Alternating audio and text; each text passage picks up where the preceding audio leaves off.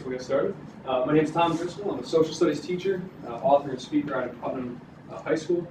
The Level Up and Gamification session, we're going to cover a few different topics going from theory to classroom applications to what I think the future of this might be. Presenting with me today, Brian Germain, I teach across the hall from him. My avatar name is O Captain, My Captain. We'll talk about what exactly an avatar is as we continue through this, but if you know Walt Whitman, if you know Abraham Lincoln, or even Dead Poets Society, you can kind of guess what's going on right there. So we're going to start off, everyone, because it's a gamification session, we're going to start off by playing a game. So one of the most uncomfortable things in a session or in a class is when your teacher asks you to do things, and my kids all sit there and they go, oh, we have to do things. So we're asking you to interact. So very first step, I need everyone to stand up. And I think the easiest place to do this would be to form a circle around these two chairs. Now, Tom is going to participate as well because I haven't exactly told Tom what's going on just yet. So if we could circle up, we're going to play a sorting game. And this is how when I need to make groups in my class, because this is called gamification, I don't just do it like, okay, you're going to go over here and you're going to go over here. I leave some chance and some randomness and we have some fun, especially with the group very first off. It's a good icebreaker. So form a circle. I'm not part of this game. This game is called Look Up, Look Down. And there's two very simple instructions to this game. They are look up and look down. So when I say look down, you're going to be looking down at the floor. When I say look up, you need to try to look into someone else's eyes, but you do not want that person to see into your eyes. If you make eye contact with the other person, you guys are out. Okay, so the last standing person or the last two, and we have a great way to have tiebreakers, you guys will be declared the victors. So I'm going to say look down, I'm going to say look up. You can look at anyone, they can be next to you, across to you, does not matter. If you make eye contact, you are out. Any questions? When you're out, what do you do? I'm going to split you off into different teams. Anything else? All right, beautiful. So we're looking down. You're on cell, please come to the office. You're on cell, please come to the office. Look up. Look down. Look up. Look down. Look up. Who got out? Who got out? Look down. You're going to be on this side. You're going to be on this team over here. So we're going to close the circle a little bit. We're going to close it together. More opportunity to look at everyone's eyes. Look down. Look up. Oh, we're out. All right, Tom, we're going to move you over here. We're going to stay over here. So, guys, I don't know how adventurous you are. What's your level of adventure from 1 to 10? That's going to determine the tiebreaker. I'm an 8 too. 8? Okay, beautiful. Here's what we're going to do. If you guys had, sorry about that. If you guys had said 6, it would be something totally different. But our tiebreaker for 8, for adventurous, it's called a vegetable off. Oh my gosh, you guys ever heard of a vegetable off? Nope. This is how they settle tiebreakers at Dartmouth College. So yes, it's an Ivy League thing. It starts off with paces. We're going to stand back to back and go 3 paces. We're going to count them off. 1, 2, 3. On your third pace, you're going to turn. I'm going to say a vegetable. Your job is to take the shape of this vegetable and to try to make the noise that you think this vegetable would make. All right? So there's kind of the abstract thought tied to it. If I say 1, 2, 3, asparagus, you're going to have to turn and like make the sound that you think an asparagus would make. Okay? And the winner is judged by the audience who's watching. You good with that? Yep, let's do it. I remember you said 8 for adventure. Would have been different 6. 6 is rock, paper, scissors. Okay? Anyone have a good vegetable they want to shout out? Because I'm open to suggestions. You got? Oh, I shouldn't have given that. Okay. 1, 2, 3. Broccoli.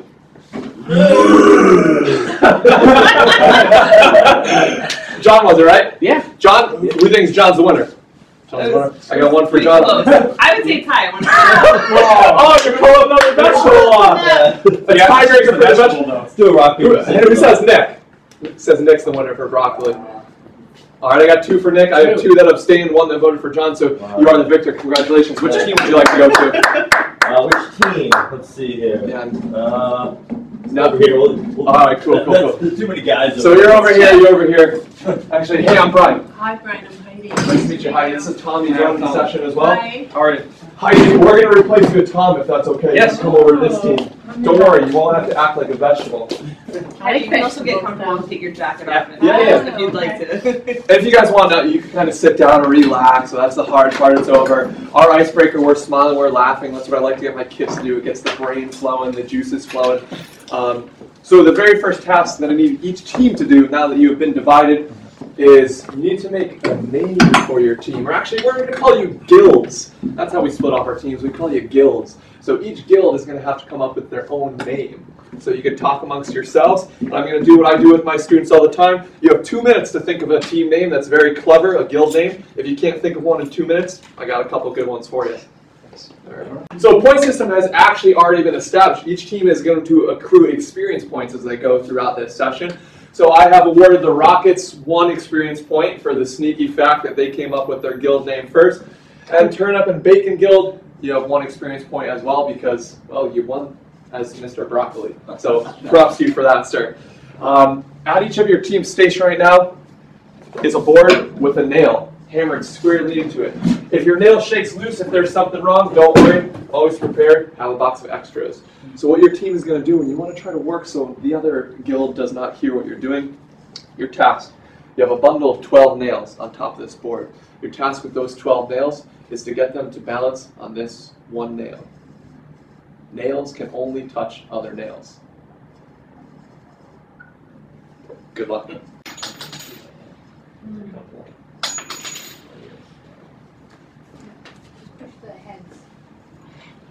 This nail is touching the wood though. That nail right there. You guys are about to experience what we call the earthquake. So you're with Yeah. Alright, we get it.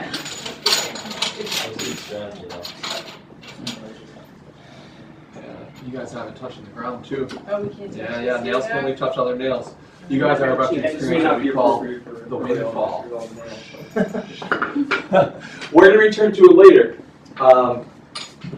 If I was doing this in class or something like that, I would give more clues as we went along, but you'd have to cash in your accrued points in order to get a clue. So I might say there's certain ways that we could gain points, experience points, and if you guys want a clue, you're going to have to cash in those points. I might say every 3 points you could cash in to get another clue to figure it out. So what just happened even with a group of adults working on something like this, you guys experience what we call flow. Even when we tried to stop the activity, you were like, no, I got ideas. We're going to keep going. We're going to try to keep building. And that's good. That's what we want our kids to be at every step of the way. Because now they have something they're invested in that they want to complete. And we have something that we're invested in and want to complete like this. And now we're going to work together to make both of them happen. So we're going to be throwing out XP if you guys could answer questions, if you have suggestions that you want to offer, connections you want to make. We'll still keep the XP leaderboard going. We'll accrue tallies as we go throughout. And hopefully you could trade those points in for clues so you don't leave here at the end of the night not knowing this. This is really fun. I'll tell you what, this was Thanksgiving for me like 5 years ago. I brought it to my family Thanksgiving, sat them all around tables and had them compete who could get it the fastest. It's great. It beat the heck out of talking politics. How do you do it? It usually happens. I can't tell you. We got to accrue XP and figure it out by the end of the session. Good point. So that's where we're going with it. All right, good. All right, so let's get into it. The first thing we'll talk about is what does it mean to gamify a classroom? And a lot of people have a misconception about what that means. They think it just means taking a game and playing it in class. So we'll talk about the meaning of it. We'll talk about why you should gamify it. Okay, Brian's going to take the lead on that. We'll discuss our request into this. Okay, so the pastor may. Glad you made. Sorry. No, it's okay. Sure. Okay. So our quest is, me and that's one of our colleagues. We do it slightly differently, but the same basic concept of how we've gamified our world history classes. We'll discuss how we do that. Then managing gamification, if you want to try it, what are some practical strategies to do that? Some results we've seen, but also some student viewpoints. We put together a quick 6-minute video from a student's perspective, what they think of it, how it works, and also I gave them some space to give us critiques and how we could make it better. Some of them ran with that. And then the next level, where I think we could go with this. Okay, we're not quite there yet, but the technology exists. It's there. It's just we haven't really applied to education yet. So I'll end with some of that augmented reality. Okay, so the question that me and Brian had to consider when we started this, all educators should consider is, how can we leverage the motivational power of games? Okay, how can we use this motivational power to create environments that engage kids and enhance learning? Okay, we know kids like games. Adults like games. It's motivating. What do a lot of students lack in school? Motivation. It's hard to learn if you're not motivated. So how can we harness this power of games to motivate, to teach people better? And you guys just had a vegetable off, and I know You were laughing during that. You were having fun, even though you're secretly like, oh man, this is stupid. But when your arms went up and you did broccoli and you made that noise, I saw the chuckles come out. So that was good stuff. What does it mean to actually gamify? When we say we're going to gamify the classroom, well, we're going to take principles that we see in the most engaging video games, because that's what it's all about. If we could engage students, if we could get them in that flow that you guys were in when you were trying to stack nails or tilt nails, however you were trying to balance them on that top nail, that's what we're trying to do. And we're going to use the principles of video games to make that happen. Now first, disclaimer. Tom and I are not what you would call video game nerds. We talked about this beforehand. I grew up with Tetris and I owned like a Nintendo 64, but I grew up on Mario, and I haven't played a video game in years. So you don't necessarily have to be someone who sits in front of a computer, plays World of Warcraft for 15 hours a day to be successful at using the motivational techniques that video games offer to motivate your students. So that's just a disclaimer up front.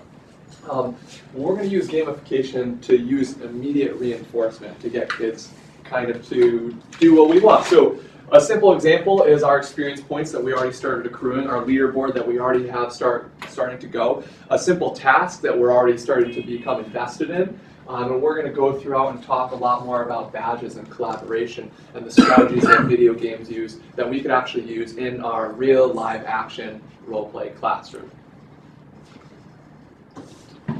So if you are into, thank you, does anyone know what these are called? Very reckless. What's that? Badges. Well, we got badges up here, like these word clouds, Oh, word cloud, yeah. or Wordles. Wordle is a pretty cool website if you want to make something like this. You can punch in all the information, all the words that you want, and it'll kind of design it like this. So if you're into Wordles, this is all what gamification is about. Everything we're going to say and talk about tonight is really, that's your one word cloud for it. So why are we interested in gamifying? Well, the very first reason is because games are fun. Games are engaging. We want our students to learn a lot, and in order to do that, we're trying to make learning fun for them. And I actually just saw this on the desk. Teachers who love teaching teach children to love learning. And that's what we're all about. We're trying to teach kids to love learning, to get them to be curious, and games are going to help us out with that. So if we look at all research and brain-based learning, basically, brain-based learning takes an evolutionary standpoint from the psychology of the human mind, that there's a natural flow and order of how your mind actively learns things. And if we don't inhibit the natural process of how the mind is wired to operate, then learning is going to happen. We just don't want to stand in its way. So think about back to cavemen, back to the competitions they had to try to get their food, to try to secure a mate. It was all about competition. It was all about trying to do something to outmaneuver someone else. And so we're trying to apply that in the classroom, brain-based learning. What we don't want to do is kind of have this last a long time, this lecture series, because humans aren't wired for that. Kids are not learning in history classes where teachers, this is my high school history teacher. He'd alternate staring at corners of the wall as he walked back and forth and just lectured.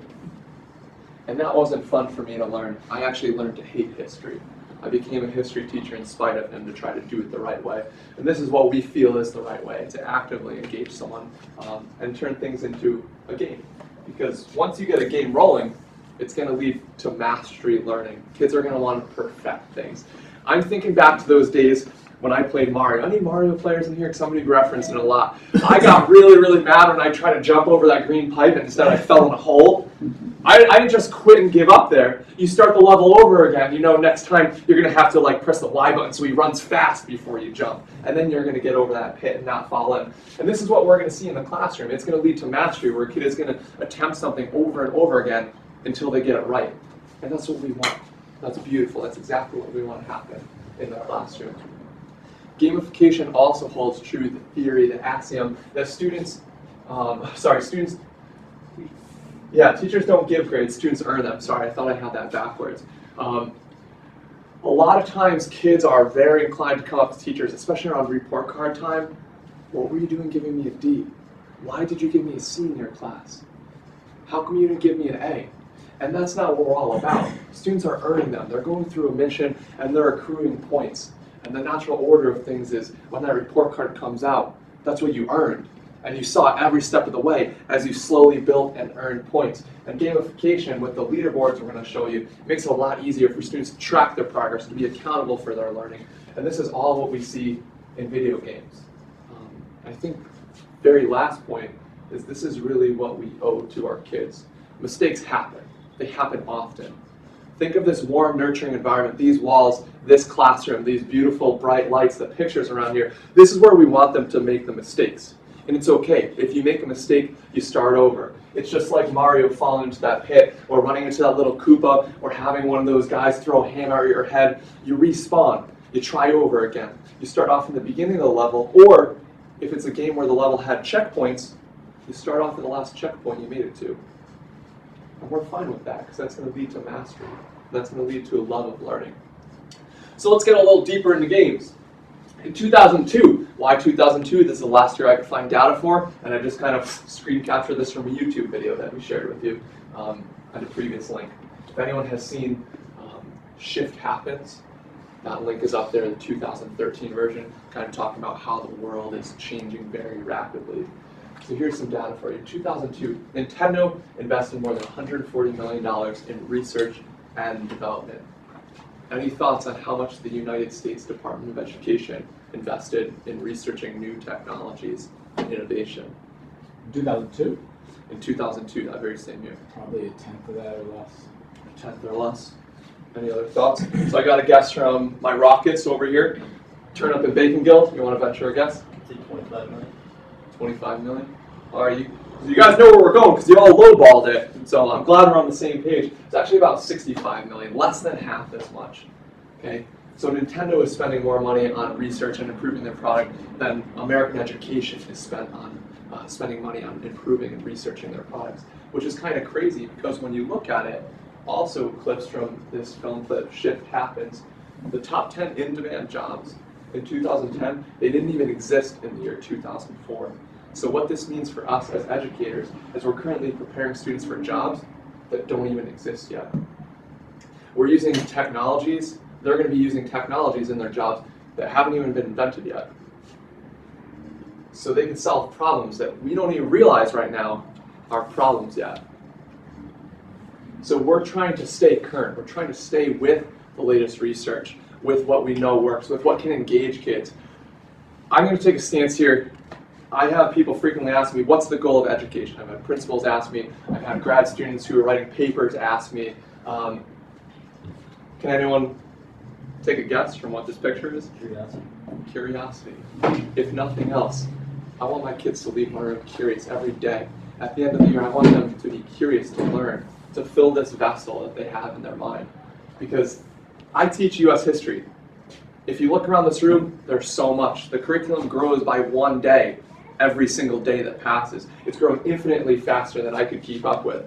So if I could teach my kids to be curious, if I give them the tools to motivate them, to empower them, I think I've done my job. And gamification is really going to help us do this.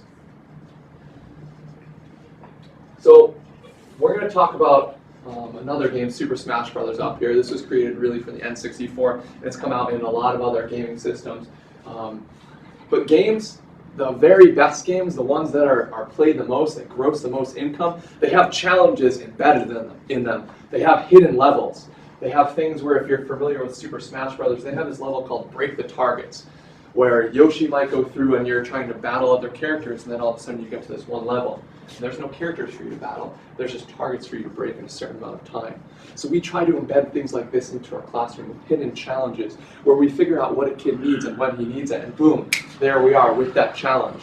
With that obstacle that he thinks is insurmountable, we're going to scaffold him and help him up a little bit and build his zone of proximal development. Because we want to make sure that they stay curious. And this is going to help us out with that. So I talked about challenges that are coming your way out of nowhere. We build our gamified classrooms into levels that you could follow, much the same way that if you have an instructional guide that came with a video game, you can kind of track where the levels are, what's coming next. You may even see screen captures or shots of what the level looks like. At the end of all my levels, I have a challenge. I want my kids to be invested. So if we're going through and it looks like this is about business competition and kids working, laboring in the industrial era, I'm going to get my kid a challenge on this that they're interested in.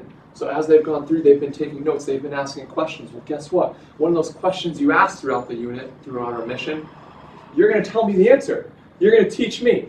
It's empowering, it helps them out with their curiosity, and it lets them know, hey, I know where to go to find the answers to this. I could overcome these challenges. All right, thanks, Brad. Our quest to get to the point that we're at today. Okay, this didn't just happen, over in August.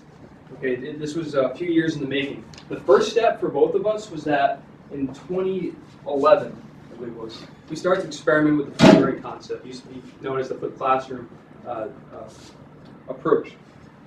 Who's familiar with the flipped class?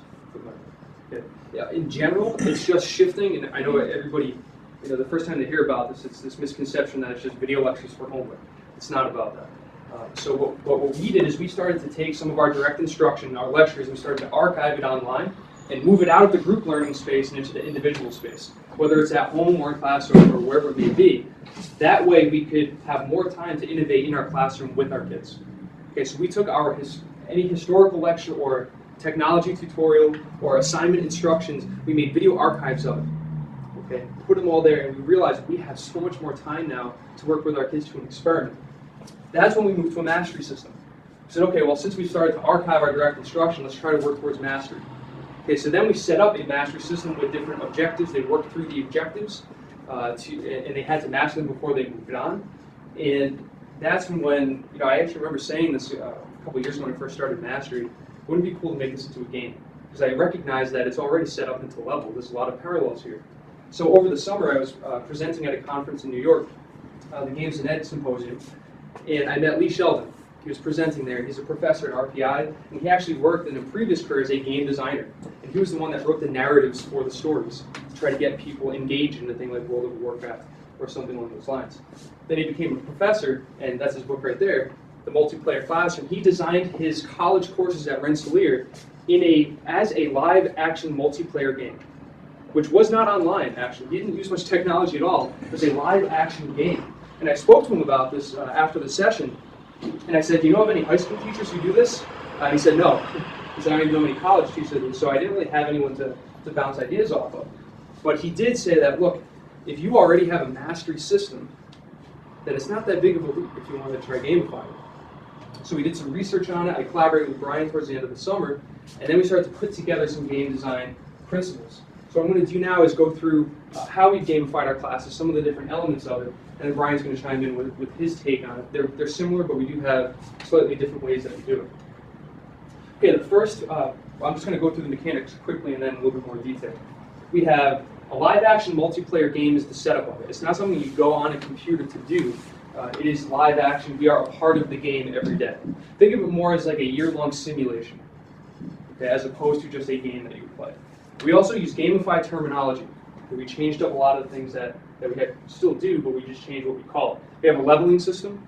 We have badges and achievements, points through attrition with XP points, leaderboards, team missions, and what I've started to incorporate is a narrative to the whole year and avatars. Okay, so the first thing is terminology, and Brian, you make the point about verbs. Yeah, I think this is the easiest thing to do. In order to gamify your classroom, the first change needs to be just switch up the lingo that you use. So instead of kids coming in and saying, hey, today we're going to talk about Ulysses S. Grant and what he did for the United States, because we're making a live action game, I want my kids in there. So the first unit I start off with is the Industrial Revolution. So my kids are told, you are going to expand United States industry. We're not learning about expanding United States industry. You are going to do it. You are going to expand the industry in the United States in the early 1800s. And here's how we could do that. We're going to learn from our robber barons, from our captains of industry, how they syndicated oil companies and brought together and monopolized and beat out the competition. And you're going to do that. You're going to monopolize and you're going to beat the competition. And you are going to be that business person. So it's empowering them through verbs, saying that the action is on them. You're not just going to sit back and take a passive role and learn about it and have words thrown at your face. You're going to do it. So this really starts off encouraging higher level blooms. It's not you're going to remember and understand at the bottom of the pyramid. It's you're going to apply, you're going to create, you're going to evaluate, you're going to synthesize. You are going to be in charge of this mission. And then leveling up is when you achieve this mission. We'll get to that later. That's just the term that we use for once you've mastered it, you've leveled up to the next scenario, the next mission. The missions and scenario guides, we'll talk about that. That's just terminology for our units. Okay, for me, I call each scenario, each one of my units, I have ancient Greece and Rome scenario, and then I have missions within that. I think Brian's is slightly different, but same concept, that we just changed the idea of assignments to missions, and we changed units to scenarios. So even just that quick focus, a kid hears that you're on mission 3, you're in level 2, instead of saying, oh, this is unit 3 and this is lesson 2, they're like, oh, all right, this is going to be a little cooler. And instantly we were just able to pull them in just by changing words, which I didn't think it was going to be that simple, but it's honestly the simplest thing that I've ever done in education that yielded the most results, just changing a couple words. Yeah, I was skeptical about that as well, but I've seen it too. My class is just changing the terminology. You'd be so surprised by how much that helps. We'll get back to the feedback later on. Sure. All right, so leveling. Let's start with that. I took my units. Okay, I already had gone to a mastery system, so this wasn't as much of a change. But I made units where I had about 8 to 10 levels. In each level, I had certain performance objectives tagged to those levels. So for instance, the first mission in this scenario Ancient Greece and Rome, this is just a screenshot of the LMS that we're using. The mission is here, and then this is the particular mission. These are the assignments for level 1. It has links to all the assignments. It has the XP that's available for each. And then as they demonstrate mastery and level up, they just go through this slider, moving all the way through to the 10th level in the scenario. The other thing we do is we, at the end of each scenario, I award badges and achievements for certain things, and I'm going to change that up each unit. But I had an innovator badge that I gave to Jacob, the Tech Ninja Award, the kid that has the most innovative tech use. This kid Sean actually says how he hates certain operating systems, so he rigs his computer differently so that he can change what happens. It's kind of nuts. But anyway, I gave him the Tech Ninja Award, high score for XP, a team score, emerging leader, and collaborator. So I'm just going to come up with different badges that I give to the kids. And there's going to be digital ones, but I'm also going to keep them in the room just so that people can physically see who got these achievements. And if you don't know what XP is, because honestly, I started off this journey, this quest in gamification, and I kept reading the word XP, and I'm like, what the heck is this? It's just short for experience points. It's something you accrue through your experience in learning. Yeah, and you get to determine what determines mastery. So say, for instance, some people have said to me, oh, XP is so arbitrary. And I said, well, so is the number that you give a kid. Okay, if you just say 70 or 80, that's arbitrary. But if you tie it to performance objectives, you say 80 XP demonstrates proficiency. However you determine that XP, but you still have some type of rating scale or some type of rubric, you can put whatever XP you want. Okay, as long as you're making it and scaling it correctly. Okay, it's just like anything else that you would use for percentages. But one tip is try to go higher. It's a lot cooler to get 270 XP than 10. So like even though it didn't change much really, the kids just for some reason like having, oh, I got 2,800 points in scenario 1. Yes, a good point. Let's level up with the XP. Let's Hey, I'm gonna run 4 extra. Here we go. One of the things I'm starting to do in my class as well, because I teach U.S. history, and I want my kids to know what the difference between a general is, what the difference between a captain is. So when we read about World War I, we read about World War II, and we hear about heroic endeavors of soldiers in the war, they know, oh, when the captain did this, they could picture what the rank is. So my badge system is starting to move towards paralleling the United States Army. So whether you're enlisted or you're an officer, you completed that first mission, congratulations. You just got promoted, you're now my first lieutenant. Next mission, you successfully completed, you achieved this number of XP, you've now gotten your promotion to captain. Congratulations. And the kids like that because they're going to start roving around the room, and I have a kid right now who's my first lieutenant, only one in the class so far, and what he does is he kind of moves around and consults, and he's like, oh, I've already been there, I know that, I know how to run that mission, and he's going to help other people out, which is cool. Okay, XP points through attrition. That just means that instead of averaging it out, you have a leaderboard where people build up.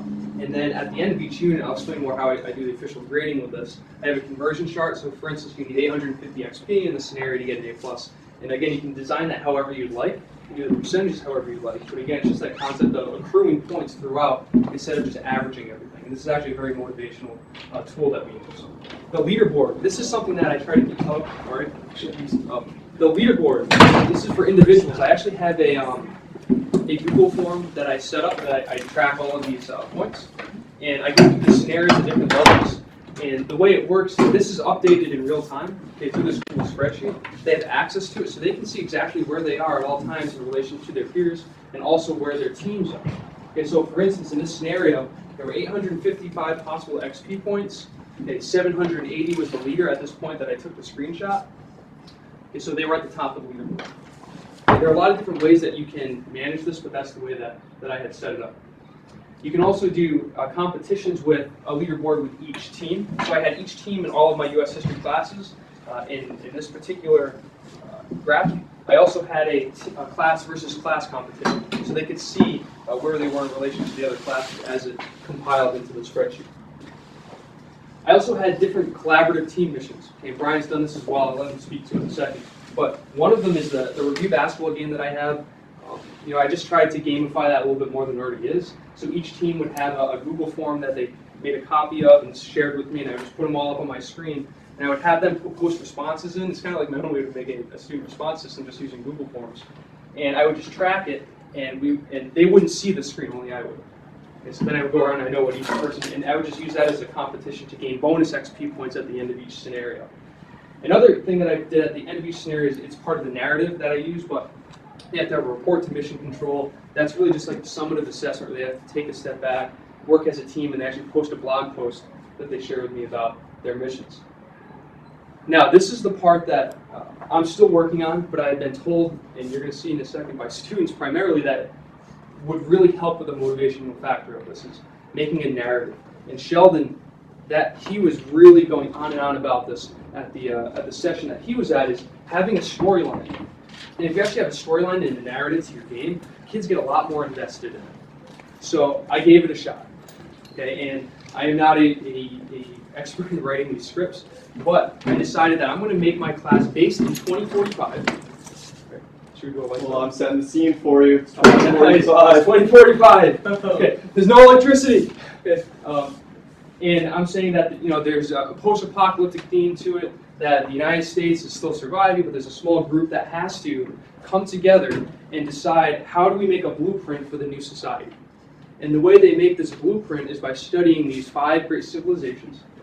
Okay, and I have this other part of the narrative where the scientists and tech leaders have created this augmented reality system where they go in and they can actually go and experience in real time what the times were like, and they have to report back to mission control at the end of each scenario what they learned from that particular time period. And at the end of the year, they are going to create a blueprint. Okay, for if you were going to create a new society from scratch, how would you do it? And that's going to be like their final presentation at the end of the year. As they go through this narrative, they all have their own avatars. So they're able to create their own character. And I created a list of avatar classes like general, judge, politician, doctor, civilian, and they got to have certain skills, expertise, and a backstory. And I refer to them in the class. I'm still trying to get their new names down, but as these avatars. Okay, and the kids, some of them say that's kind of silly. They want to add new ones. They're like, all right, make a new avatar class. Go for it. And what I'm going to try to do is, based on what their expertise is, that would be what, if we have a team competition, they would be focused on doing. Okay, so if we had any different tasks that we would have, we would split it up that way. All right, so anything else to add on the game aspects? Just with the avatars, that's why some kids call me "Oh, Captain, my Captain," because that's my avatar. It's not a name yet. Well, I assume the presidency. I am the president in the role in the blueprint, so I just call myself the president. President Driscoll. I'll never call you that. No. Come on. All right. Managing gamification. Okay, actually, for your Highlander, you probably recognize this crazy case there. That's the one that was loaned to me this year. But that's probably one of the biggest challenges for teachers that want to try this. Is how do you manage the mastery system? And this isn't just particular to gamification. It's just anytime you move towards a mastery concept, managing it and doing the day-to-day workflow and making it all run smoothly is somewhat tricky. So we start out with mission guides. And I used to do this with my mastery class anyway. We just changed the terminology. But me and Brian hand this out. We don't hand it out. We share the document through Google Drive. They have this. It's rooted in a mastery system where these used to be objectives. And they actually used to be specific language from the Common Core and the Connecticut State Standards. They still match those. But I thought over the summer, it's like, is there anything more demoralizing than a kid saying, oh, today I'm going to learn Common Core standard, blah, blah, blah. And I mean, snooze fast. I don't want to like offend anybody if you do that, But that is not going to engage a kid. If you said, we're going to learn CCSS 2.5 blah, blah, blah today, they're like, oh, Jesus. But if you say, this is your mission today, a little more engaging. Even if it does hit that standard, just don't say it. Okay? They don't have to know what number standard is. So I took all of those standards and I just reworded it. And I actually had the kids help me with that. I said, you guys are gamers. Help me reword the standards so it's more like a mission. Then I took the type of assignment. Is it a solo assignment or a team assignment? All of their tasks. So again, I have a flipped classroom, so I put all of my instructional videos here. They're linked. All the quizzes are linked, and then I have an XP available. I've since changed the way this is set up because as I was doing some more reading and research, I found out that having a lot of tasks at the early levels is not smart. It's actually better to have fewer tasks and fewer missions at the beginning so you level up quicker at the start so that you start to do, like something about Angry Birds doesn't start with the hardest one. It's really easy to get people hooked onto it, to get them to get interested. So now I actually have just XP available, just maybe 30 for just one quiz, and then they move up to level 2. So now instead of leveling up after a week, they maybe do it after 20 minutes. And that's another engaging factor to it. The learning method. So what you just saw was our educational learning map, and here's why we do it, and here's why it makes sense in the world of gamification. I'm going to go back to my favorite game, Mario, and this is from Super Mario Bros. 3. What they have is a map of where you can go. You get to see in the worlds, once I beat the first level, I get to move on to the second level, and then there's a mushroom hut where I could go for rewards after that. I could cash in some of my XP that I've accrued, some of that star power. Then I can move on to level 3. And you're even going to see that there's a challenge waiting for me. And I see where that is, where that challenge is coming. And I let kids know in their levels where their challenges are going to be. They just don't know exactly what it is. And sometimes there's hidden parts of the map too, like this cloud land. But even once you get there, you can kind of see where you're going. It's a map where kids can understand, once I complete this level, this objective, I'm going to move on to the next one. And then you can see where the castle is too. That's where the level boss is. At the end of our level, instead of just calling it a test, they're going to have to defeat the level boss, which, based on what we decide, might be some type of different assessment. It might be writing, it might be an oral presentation, it might be inquiry-based. The kid is going to decide how they prove their mastery of a certain skill. Okay, progress monitoring. This is a video that we're going to show you quickly with the lights. This is something that we started this year, and actually it was Brian's idea. It's awesome. We use the smart board. It's very quick and easy. We have all of the students put their names, or we put all the students' names in the absent column. As they come into class, they have to swipe their name to the appropriate column. So one of the columns is that first one? I need assistance immediately. And we kind of lined it up to parallel a traffic light. We're trying to seamlessly make this as easy as possible. So if you have no clue what you're doing that day and you need to talk to the teacher right off the bat, you're going to swipe in, interactive smartboard, you're just going to move your name to the red. If you kind of know what you're doing, but you think you're going to need assistance soon or have a couple questions, you're going to need some coaching, you're going to move yourself into the yellow. If you know exactly what needs to get done, you just need to beat that level, complete that mission. You need to be completely independent, and you don't even want me to bother you right off the bat because you just need to get to it. You're going to swipe in and move your name to the green. And that lets us know immediately where you are, and it helps you refocus and self-assess.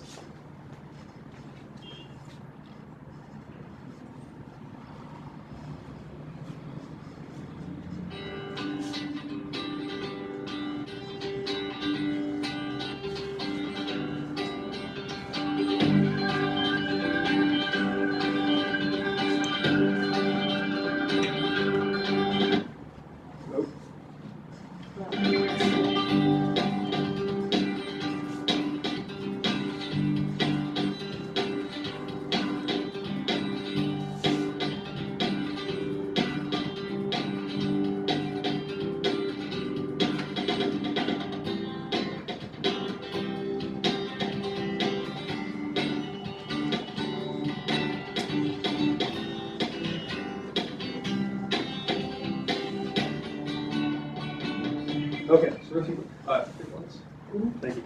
So that's just, again, quickly how we get to have a quick glimpse of where the class is at, who needs help. And we try to really reinforce that there should be a stigma with putting your name in that red column. We found out very quickly some students weren't putting their name there because they thought that it made them look dumb or that they needed extra help. But once we kind of said, no, this is really just, if you want us to help you immediately, put it there, and that's going to help you. It's more just a way for you to monitor your own progress, but let us know how we can help. So one of the things we're both a huge fan of is how we get kids to use more technology.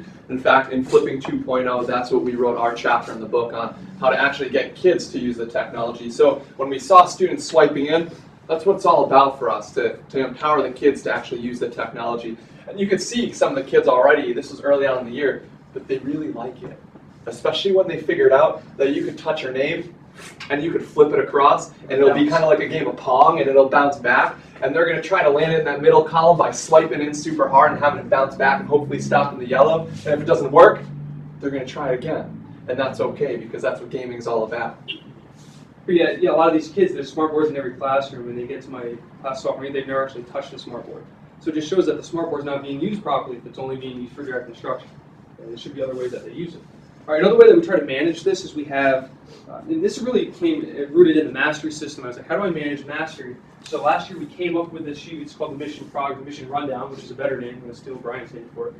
But every day we have a daily XP response or a warm-up. It's like a warm-up question, anticipatory set, but they get XP for it. Okay, so if they get that question right, they get points. Then they have to monitor their progress. They have to tell me what level they're on and how many XP they have. Okay, so right off the bat, they're checking their own progress. The second thing they do is they set a goal. They have to let me know what level you're working on, what mission are you working on. That way I can see, I can even group them possibly based on what level they're working on. And then lastly, they reflect. Okay, so I'm really big on, and when they come into class, they got to monitor their progress, set goals, and reflect on their learning.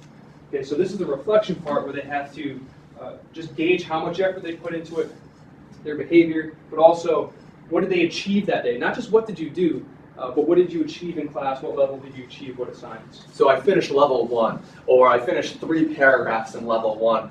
And then the other important component too, I want to make sure that each day my students leave with a new original thought, a fun fact, some new learning that took place. And I always demand that they're specific on this.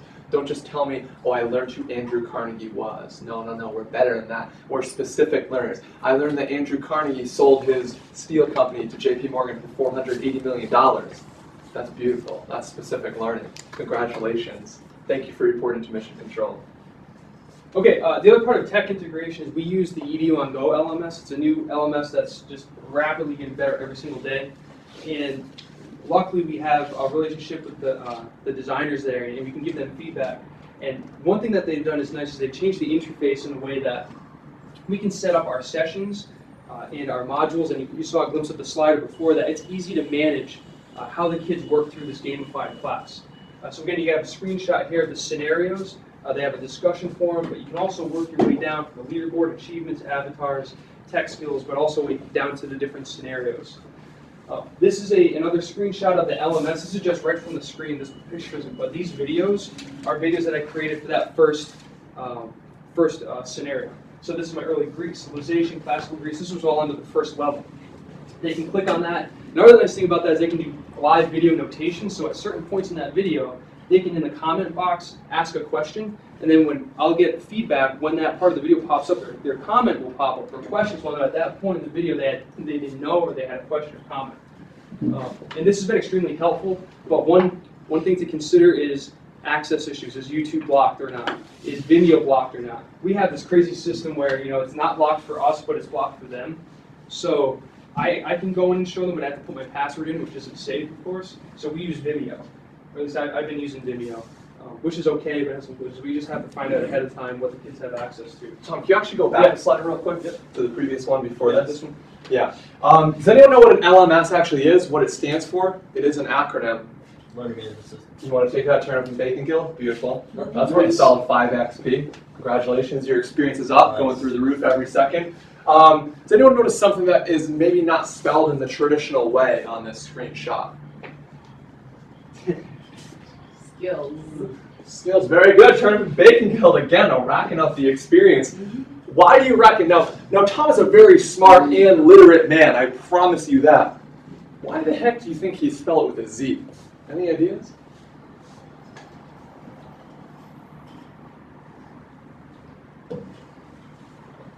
Tom, why do you spell it with a Z? Great question. I've been asking my kids, and I'm trying to learn this myself. There's a whole gamer terminology and language out there that I don't really know of, but they do. I think the term for it is leet speak or something like that. Yeah. Something crazy.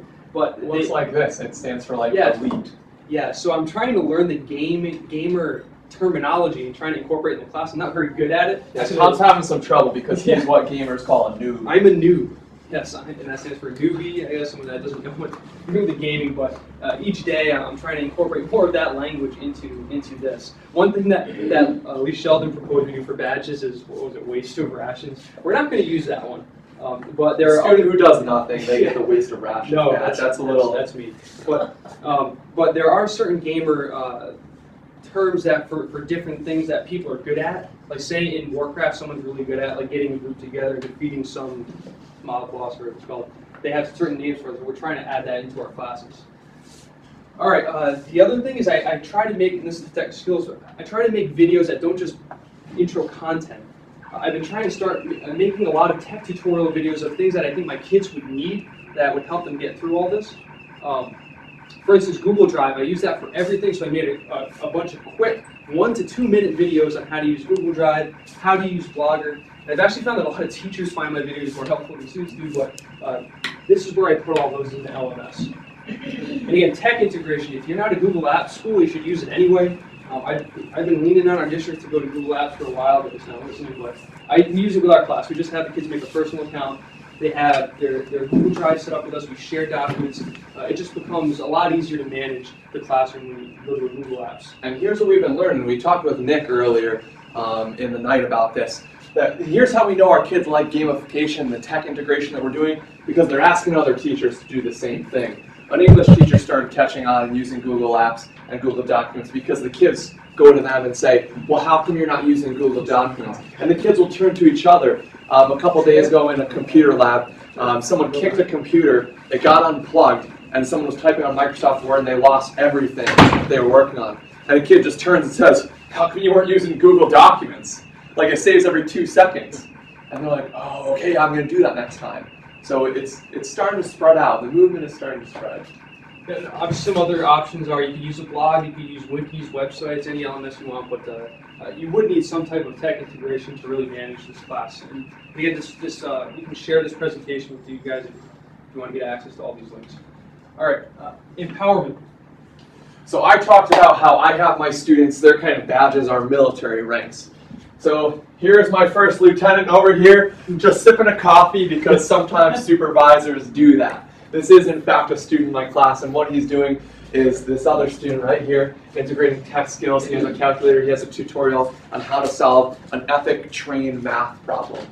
Yes, I teach US history, but I also do a lot of cross-content stuff. So we're talking Industrial Revolution and trains being built. How did the epic train problem come up to be, oh, a train leaves this point A at this time, traveling this speed, and another train leaves point B, traveling at this time at this speed. When do they meet? Well, this problem arose because this actually used to happen. Trains used to crash before they had a standardized rail schedule that the railroads actually created. They set time zones so this wouldn't happen. So when we're going over an example of a math problem like this, my first lieutenant has already been through this. He has proven that he has mastered this. So now what he is doing is he's helping my private first class figure this out. Okay, so he's empowered because he knows what he's doing. He's not giving them the answer, but he's coaching them through it. And so I think the best way that I learn personally, and the way you retain the most information, is through teaching. I could read something, I'll forget 90% of it the next day. But if I teach something, that's when I really learn it. So we can see a couple of examples of other people in my class through coaching, through empowerment, kids working together at the board. And I suggest you could kind of see we're a little bit behind the tech 8 ball because I have a chalkboard. Ooh, I kind of quiver at that. So what I've started to do, and kids really like it, if you have a chalkboard and you don't have a whiteboard in your room, is I actually use the windows. So kids are writing on there and taking notes, and they just think it's the coolest thing in the world. Now, I thought it was pretty cool and novel at first. I got over it in about a day, but they still come in every day. New kids come in, they're like, is that writing on the windows? Oh my gosh, there's notes up there. And so they really like that. And kids are working together through an engineering challenge right here. So I told you we're in the Industrial Revolution. So they had a MacGyver type challenge. They said, we're interested in engineering and how people figured out certain inventions to complete certain tasks. So I set up a lava pit in my classroom. You can see the caution tape right here. Past this rug is the lava, and on the other far end is a desk. My keys were on that desk. They were given a bag of goodies and a time limit. They had to figure out how they can manufacture an object that could yank the keys off the desk and safely bring them back across the lava using what we learned in U.S. history. Okay, pacing is going to be something you'll have to grapple with. We take slightly different approaches on it. In my mastery system, I use a self-paced unit structure. Okay, so they go self-paced through the units. Each mission that they complete is graded. Missions that are not completed are not entered as a 0. Okay, they're just exempt from that. 50% of their final unit assessment is based on that XP total that I use the grade conversion for. And then the other 50% is that mission control report. And the entire class begins the next unit simultaneously. Okay, so that's just the way that I've structured it. And Brian's done it slightly differently. The couple of changes I made is my kids are going at their own pace, 100% full throughout the year. We're not beginning the next unit simultaneously. Something I kind of grappled with. I don't want them to feel the pressure to, oh, there's 2 weeks left and I have 3 missions. I'm never going to be able to do it and kind of shut down or produce lesser quality work.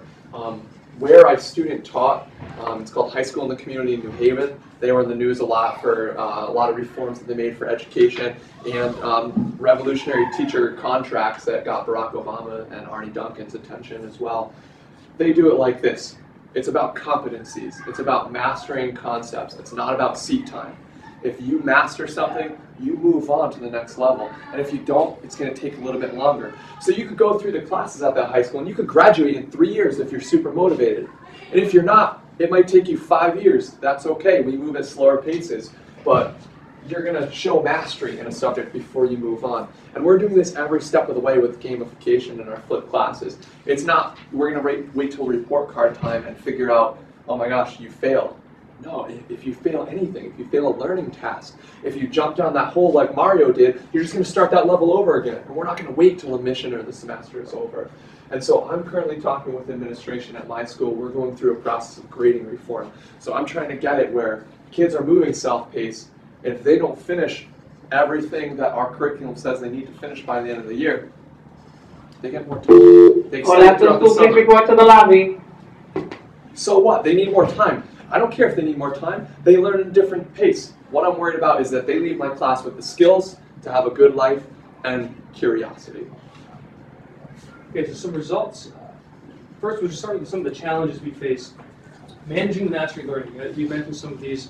You have to have a clear plan on how you want to manage this because it's a lot different than a traditional system. And it's really not designed for the typical 7 periods a day or block schedule, but you have to work within that sometimes. So you have to think about how you want to manage it.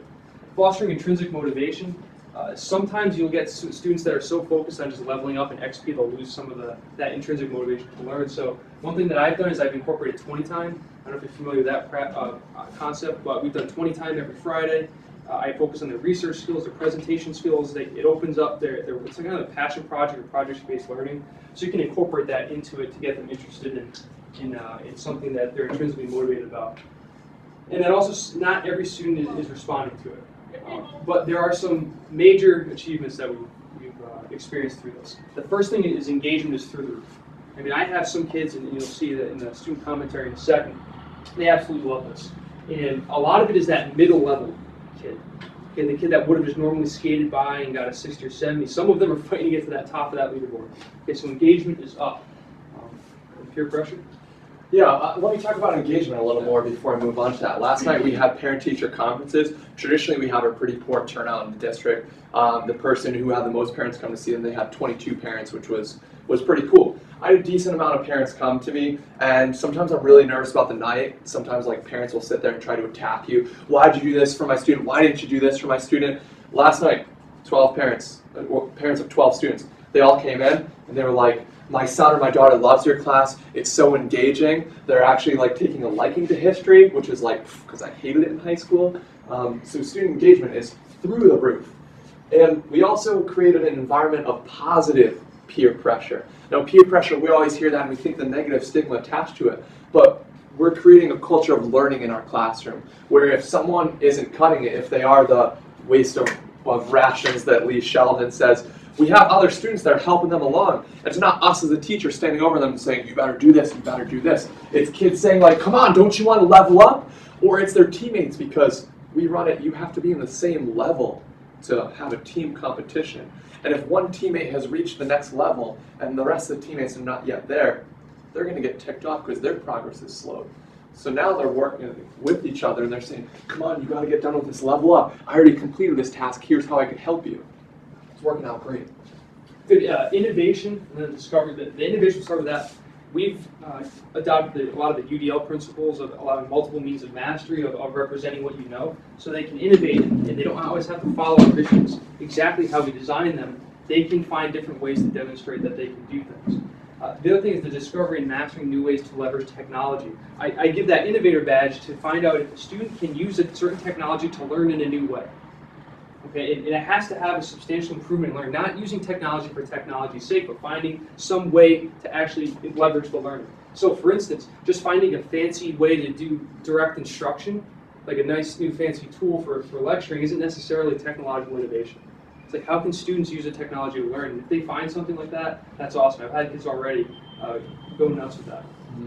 And the last point we kind of already covered, but I see it in my mind. It's like someone who's trying to climb a wall and they can't reach it. There's someone who's already climbed the wall and they're reaching the hand down to help them up. And I'm not just talking about friends in the classroom. I'm talking about someone comes from another team and they help someone out across the room because they said, here, take my hand, let me help you out. I have already beaten this level. I can show you the way. I'm not going to give you the answers, but I can show you how. And that's what we're doing when we gamify our classroom. Okay, so we're going to take a quick look at it's about a 6-minute video of student reactions and reflections on our gamified classroom. Do you want some? Yep. Thank you.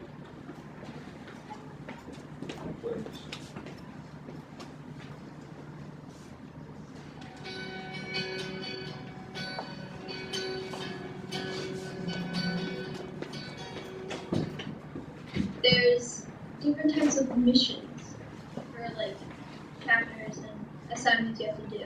And the missions can be either team, which would be like your guild, which is basically the group of people you work with when you have team missions.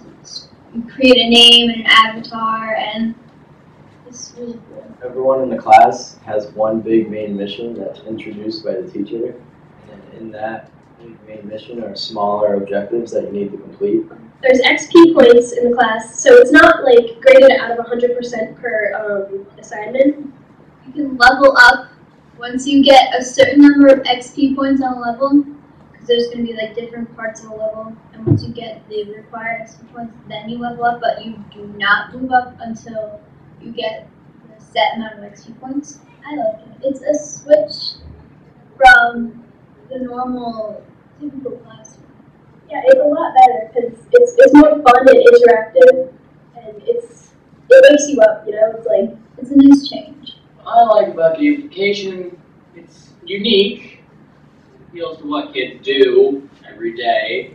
It makes the teacher's job a little bit more fun than it already is. I'm more in a competition to get better and to more likely do my work and slack off because I'm in a competition with everybody else. It's good that we have the two classes like competing against each other, and it's all like the same leaderboard. Because it gives you like a motivation. Yeah, like to be better. Because like there's some people that have what, like 300 starting points. Yeah. Like yeah. And then there's some people that are still not like, even to 100 yet. But like seeing the people with 300, honestly, that motivates me to do better. Yeah. Like to work quicker and to do things at home. The leaderboard's updated all the time, like live updates. He'll come around and punch in our XP points, and then bang. And that way it gives us instant feedback, so where we're standing in the class, and that way you're more involved and you just want to do better. Mr. Driscoll lets us make up our XP points and can gain back some. Yeah. It makes it so it's not too easy and it's not too hard. Gamification in general, it makes me feel like I'm actually having fun in the classroom. My friend Jacob told me that his friend that normally doesn't do any work whatsoever has been trying so hard to be competitive with his friends in the class, and he has such a better grade because of it. it opens up more competition for groups, and it gives me more motivation to actually do my work because I can actually think of it as a game. I like video games in general, and adding the whole concept of it being just one big video game kind of gives me a motivation to work hard on it. And like, sure, it's not like most video games I play, but still, it's there. It keeps me interested. Team missions are awesome because you get to work together and everyone has to contribute and come together. It's more competitive for everyone, so you want to be on the top of the leaderboard because they have leaderboards. So it's less likely for people to slack off because you kind of want to be the top person. All the assignments and the gradings a lot quicker and easier. They're smaller and more condensed, so that way it's a lot easier to do them and then get feedback back on them so you know exactly where you are 100% of the time. I really like how even if you don't do good on one section, you can make up for it in other sections with more points. I love clicking the level up button.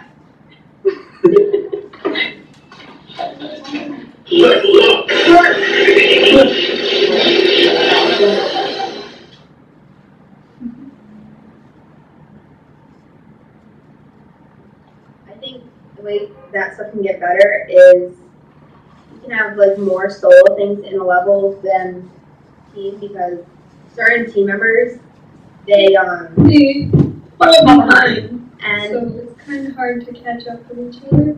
Yeah, sometimes it's not always up to speed because you have to pass the level before you can like go on to another. And if we're doing like class activities together, you can't really do it if people are behind. I think if there was some way to make a more engaging story that all kinds of different types of people would like obviously you have different cliques in school and not everybody's going to like the same exact kind of background story. They can make it more engaging.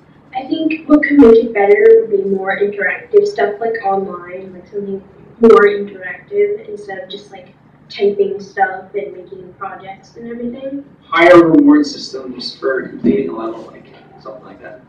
What would be a good reward? Money? There's some glitches. They're just bugs. Yeah, we can fix them.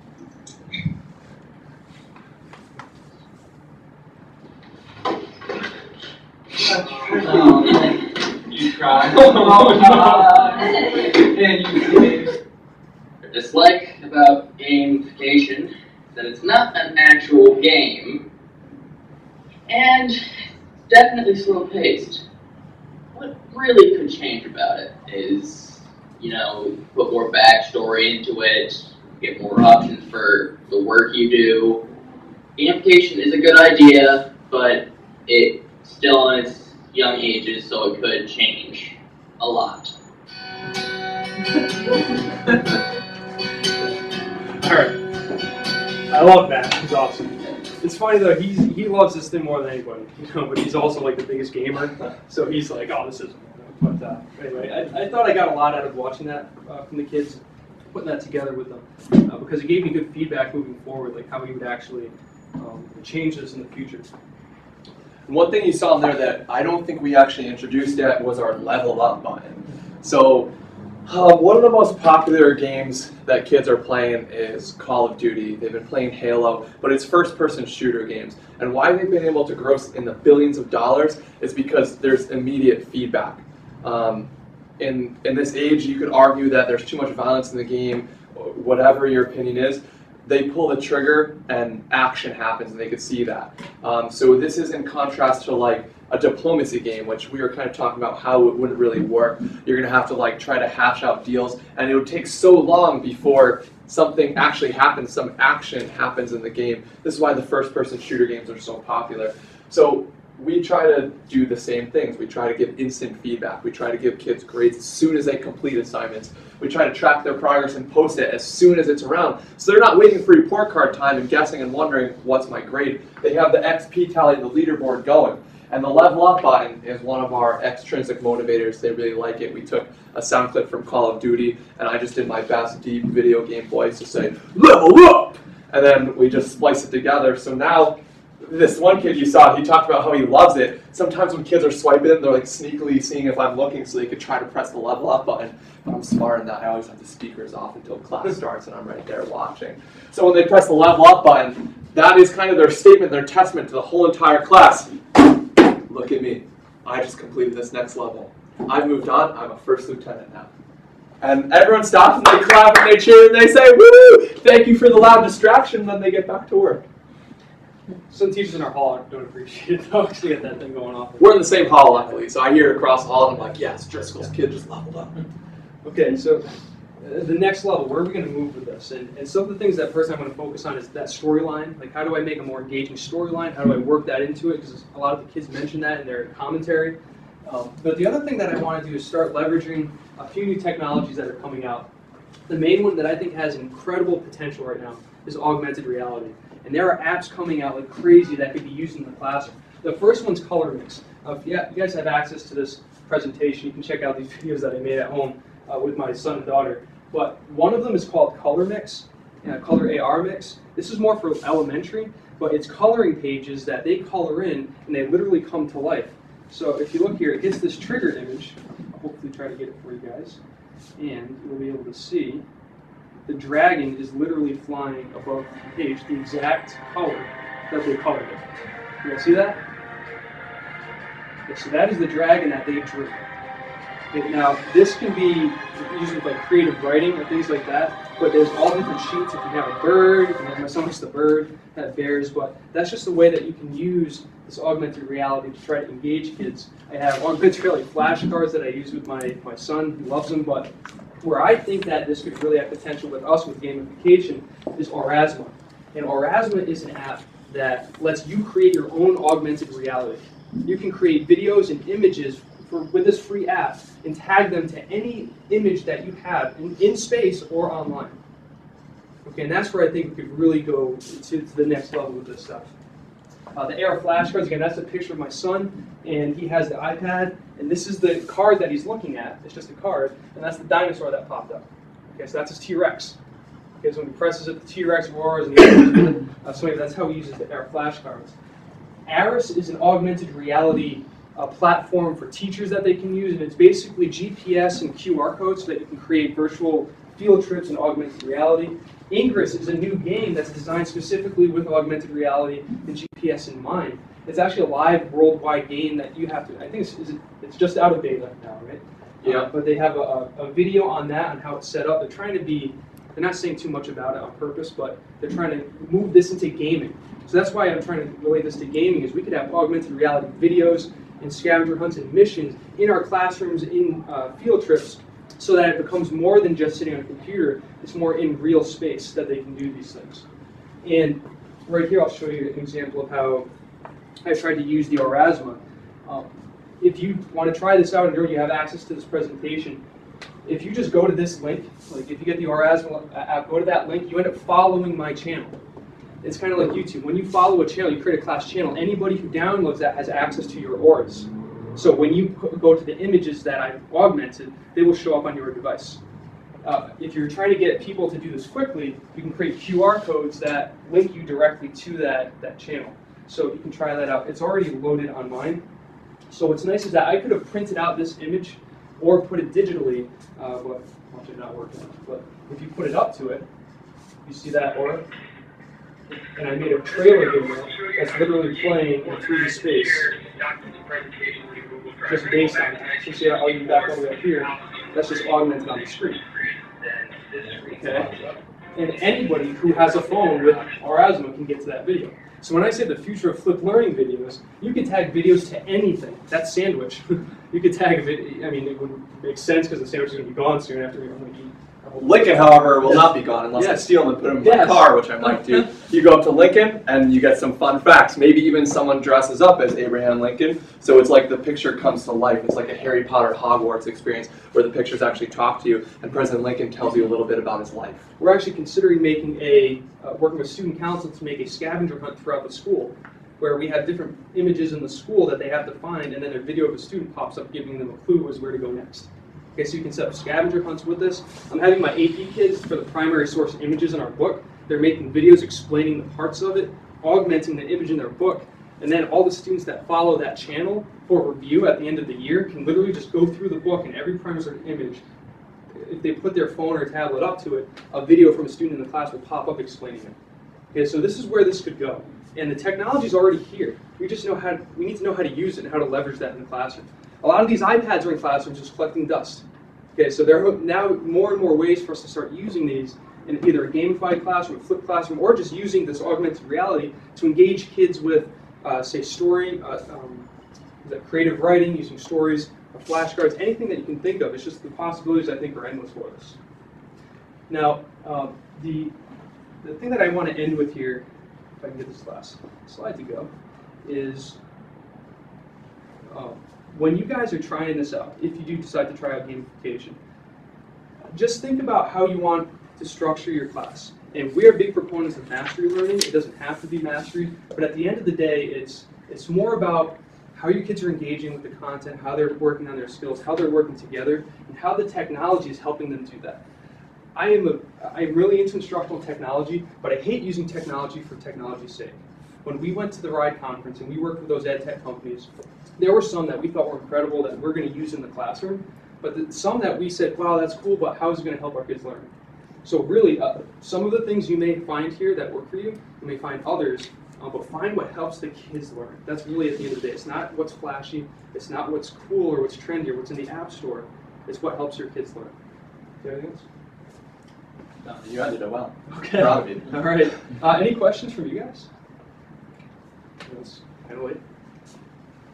I have a question about how you set the culture and maintain the culture in the classroom. You know, when you have all the kids doing self-paced stuff throughout the year, and you know, where kids move up in rank and now they're mentors. How do you maintain, or how do you set that culture at the beginning instead of it being, oh, you know, I'm better than you because I've done more, I'm smarter than you, all that sort of stuff. As a teacher, exactly at the beginning of the year, how do you set and maintain that? I get a lot of blowback at the beginning, ever since I started flipping my class, that their concept of what a teacher does is direct instruction, and that's really it. So when I move back and I create a student-centered environment like this, a lot of them, their first thought is, you're not teaching me anymore. I even had some parents come and say, you're not teaching my son. Yeah. He said, you don't lecture anymore. Okay, so they just kind of, you're changing the culture to understand that you are the center of the learning here. And I'm here to help you and design and do all of this stuff I can to help you learn.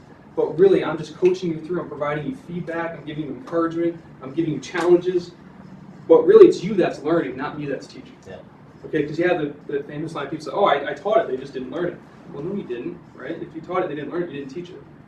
Okay, so I think once I explain that well, then it really helps. And communication with parents is key, because I think it was last year I had a parent of two kids who were in my class, and she really thought that I was doing a disservice to their kids because I wasn't doing this direct instruction lecture, but I just had to convince her that no, I'm working with them even more than ever, because I had time in class to work one-on-one with them. Okay, so I think communicating to the parents is important on this as well, not just to the kids. I'd go a step further too and say what the flipped class and gamification has allowed me to do a little bit better is build a stronger rapport with my students, because I'm not standing up in front of the classroom just speaking at their faces and making sure that no one else talks. Well, they're engaged in their different levels. I'm moving around, and I call it, I think there's a book called Teach Like Your Hair's on Fire. So I tell people that I teach like my hair's on fire. If you come to my classroom, I'm constantly like running all over the place. But what I have the time to do is sit down with all of my kids. And I clocked it yesterday just because I was curious. I had a couple absences, so in my E-period class, I had 8 kids show up. I was able to sit down and talk with each of them for 5 minutes. And it's awesome. It's awesome. And I could connect one-on-one. So when I say, hey, Jordan, this person is on level 3, they're working on their challenge. Do you have any thoughts of like what we could challenge them with a question? And the student becomes the teacher. And so what we slowly start to build is the student-centered classroom where I was actually walking down the hall yesterday. My principal was talking to me and the bell rang. So I wasn't in my room when the period started. I was like, oh my gosh, please stop talking. You know I have class. I have to go to my class. I have to go to my class. And it was like a full minute. And I'm walking down the back hallway very quickly, and a student from my early morning class is walking with me. He's like, how come you're not in class? I'm like, I was talking to the principal, blah, blah. And I'm like, how much you want to bet, though, that my kids got the laptop up, They turned on the projector, they all swiped in, and they have their mission rundowns in front of them just waiting for the question. He goes, I'll bet you $5 that didn't happen. Sure as heck, we walk by the room, he comes in, he pokes his head in, and everyone's just waiting. They turned and saw me, everyone had their mission rundown sheet, they had all swiped in. I trained the kids, if ever anything happens, if a sub comes in, here's how you turn on the laptop, here's how you turn on the projector, here's how you get the file up and ready to roll. And they just did it. It was awesome. It was like the shining achievement of my year. They were like trained to perfection. And they all just turned when I walked in. And I pretended nothing happened. And I said, today's daily XP question is, why do we celebrate Veterans Day? And no one even asked, where were you? They got right to it. And it was awesome. And I think it's through that rapport that you're able to build through this style of class. Now, since you guys have shown results in this, are you seeing other instructors picking this up? So that now you can see consistency instead of a kid before they get into your class where you have to teach them about this student-centric model, and then they leave the class, and then they go back to the direct instructor. Are you seeing now some instructors that are taking this on? Well, here's what's great. Tom makes my life a lot easier. Tom teaches sophomores in world history. I teach juniors in U.S. history, so he kind of bears the brunt of the work for me. Are more teachers in general trying this? Yeah, you know, I mean, I just wonder about it as far as, you know, from the student's point of view. You go in, like, oh, what the heck is it? This is a completely different model, and they leave, and they're like, oh, well, I love that model, now I gotta go back to that. All right, shameless plug time. This book I wrote with 19 other educators. Sounds good.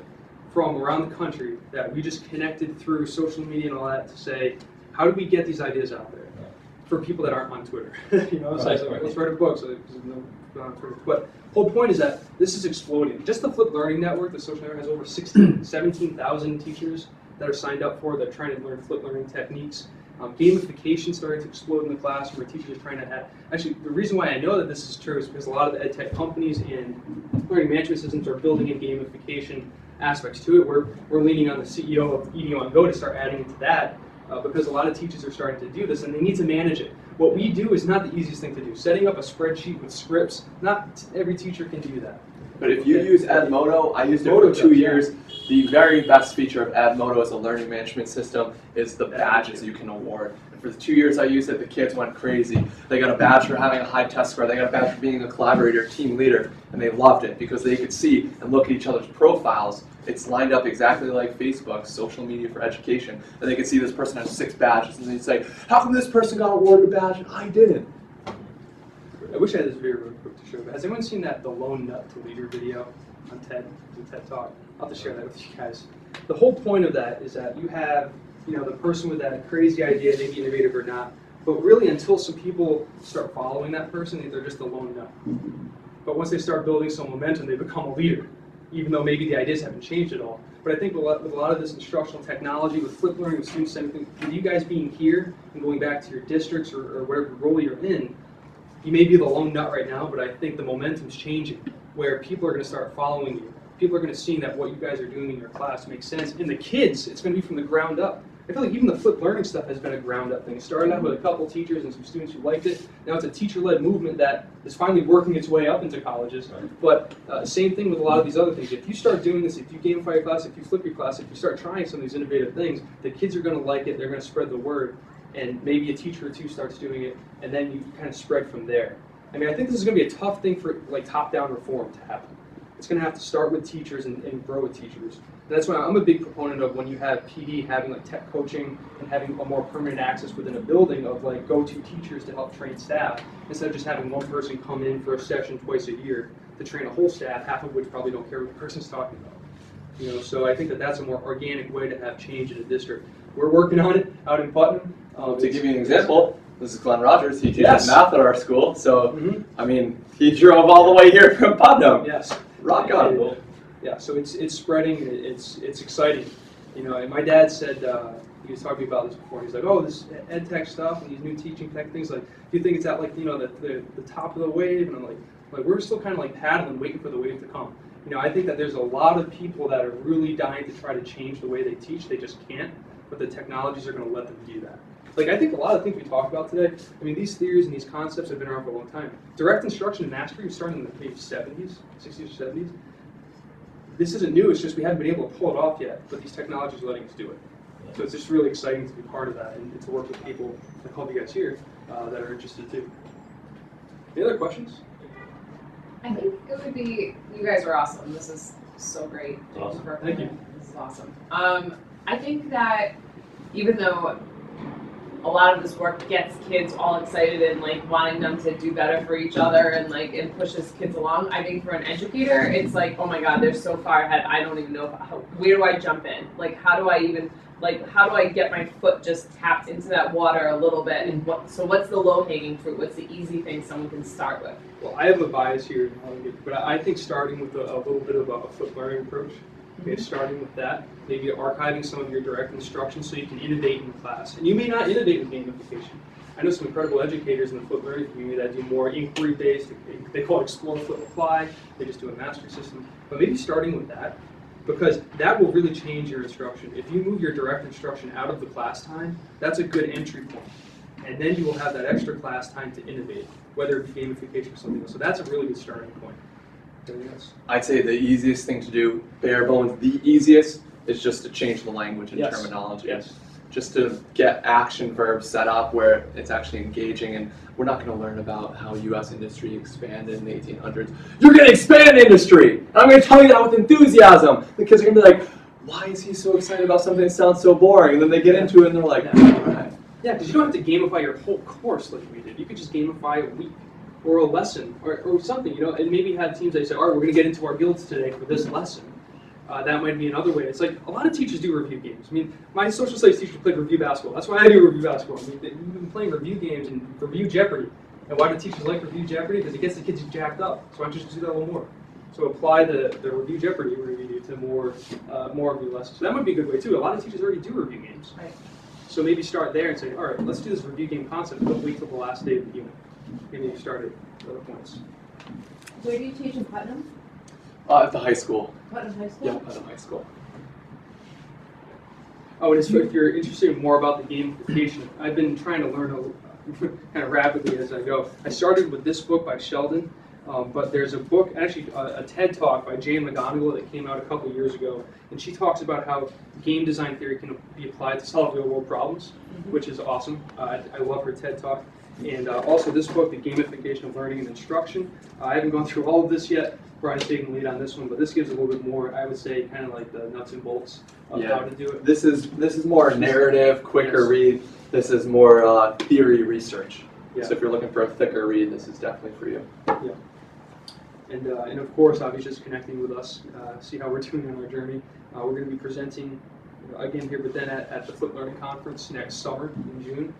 Because I work pretty closely with John Bergman. He's one of the guys that kind of started all this, and he asked me and Brian to come and present the gamification. Because I asked him, I was like, should we do Flip Learning in 20 time? Because I knew that was a big thing now, the passion projects. And he said no. He said people are going to want to learn more about this. They may not know what to do yet, but they want to hear more. So I think that there is some momentum out there to try to get some game mechanics into the class. So by all means, track us, follow us, learn from our mistakes so you don't have to make the same thing. Be like that friend who's sitting at another friend's house watching them play Mario to know when you jump down this dark pit, you die. Watch us and learn from our mistakes so you don't have to suffer through the same stuff.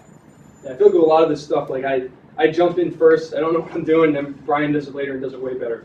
Yeah, I let Tom make all the mistakes. Yeah, you got lead. I'm fine with that. That's right. And then he brings the energy and does it well. Anyway, yeah. So that's something that it works for us in our district. But also, instead of just having PLCs in your school, I really suggest expanding your PLN, your network.